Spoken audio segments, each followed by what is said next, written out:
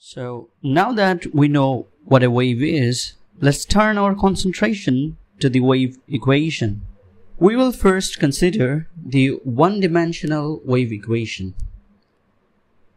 For a scalar function f, the one-dimensional wave equation is this one, where the term v is the velocity of this wave. And this wave equation has the simple solution like this, where if we take the minus sign, it would indicate a forward propagating wave, and if we take a plus sign, it would indicate a backward propagating wave.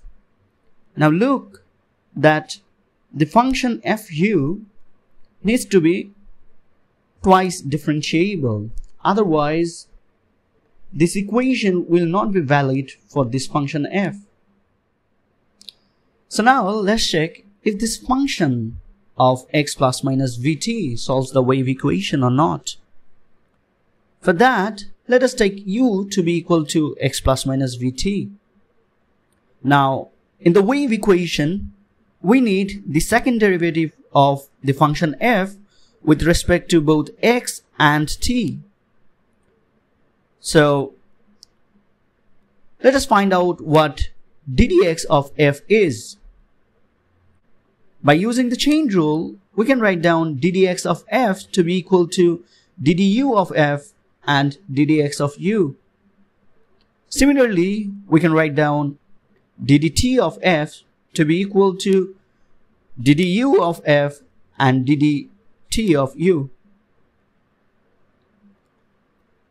Now, let us find the value of ddx of u by differentiating this equation with respect to x.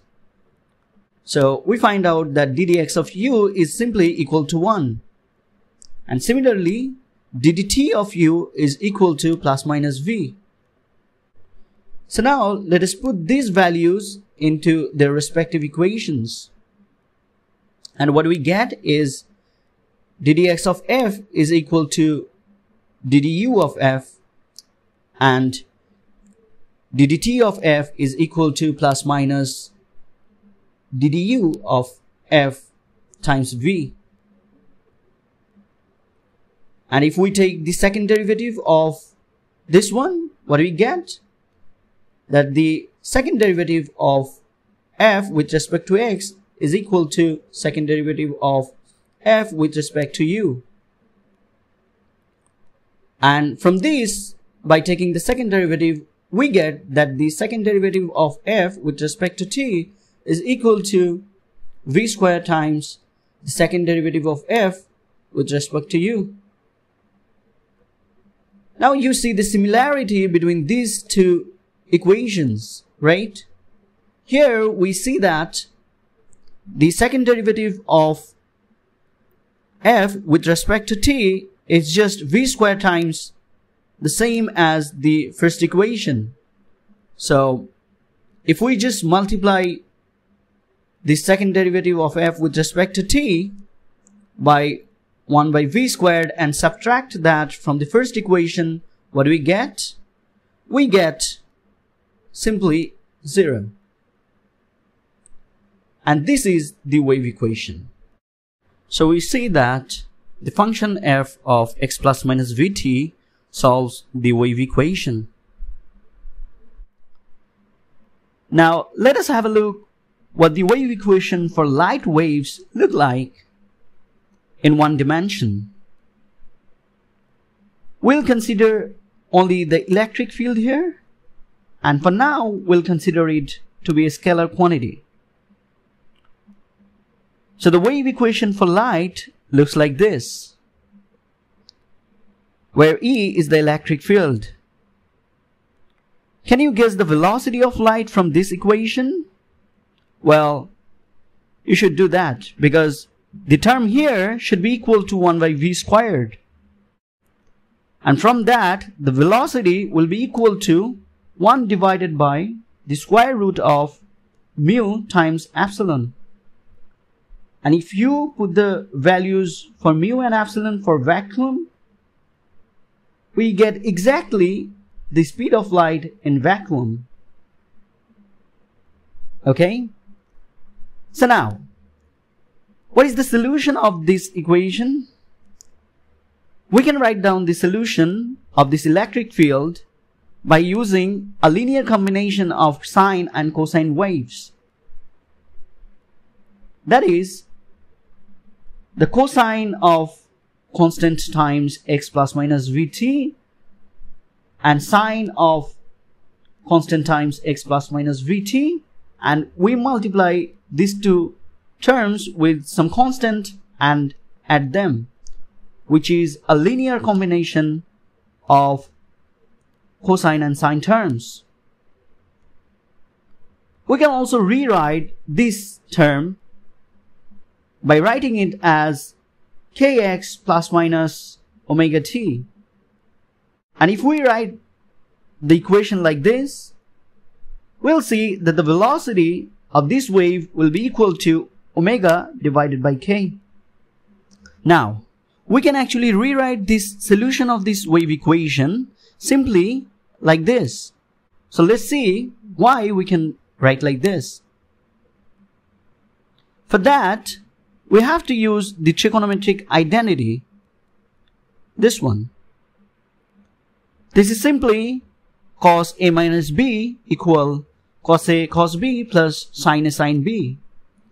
And if we take this one to be A and this one to be B and expand it, what do we get? We get the constant term here times cosine of A cosine of B plus sine of A sine of B.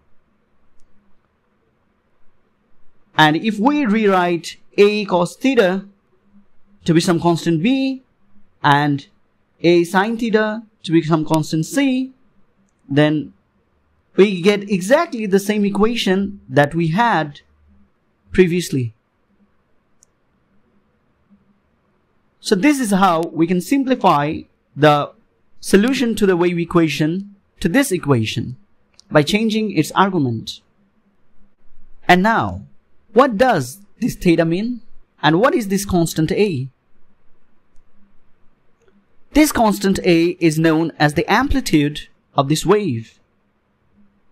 So if we plot a wave like this, then this is the amplitude A. And what is this theta? Well, it is the initial phase. And why is this the initial phase? Well, if we put the value of t to be equal 0, the only thing that we have after cosine is this theta. So that's why we call this an initial phase. And if we take this initial phase to be equal to 0, the simple cosine wave will start like this. And if we change the argument by putting theta equal maybe 2 by 3 pi, then it will shift the amount 2 by 3 pi towards this direction. Okay? So it will shift the curve like this. And the initial phase of the graph will change. Now, let us define some quantities which will help us to define a wave. Some of those quantities will be special quantities and some of them will be temporal quantities. Special will be related to space and temporal will be related to time. So you know, wave is something periodic. The special periodicity is defined by this wavelength, which we define to be the special distance between two crests of a wave. And in case of temporal quantity, the temporal distance between two crests is known as the time period t. By using this lambda, we can define a term called the k vector or wave vector, which is 2 pi over lambda.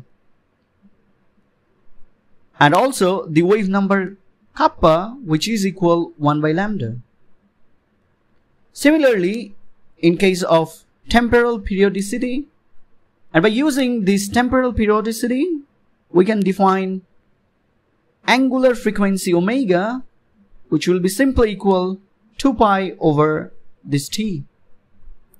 And then we'll define frequency nu to be equal to 1 by t, the time period. Now, we have seen the velocity of wave. This velocity of wave is known as the phase velocity. There is another velocity which is known as group velocity. We'll come to that later. Now, this phase velocity, how do we define it? Well, we can define it to be lambda over t, where t is the time period. And if we write 1 over t as nu, the frequency, then v becomes nu lambda.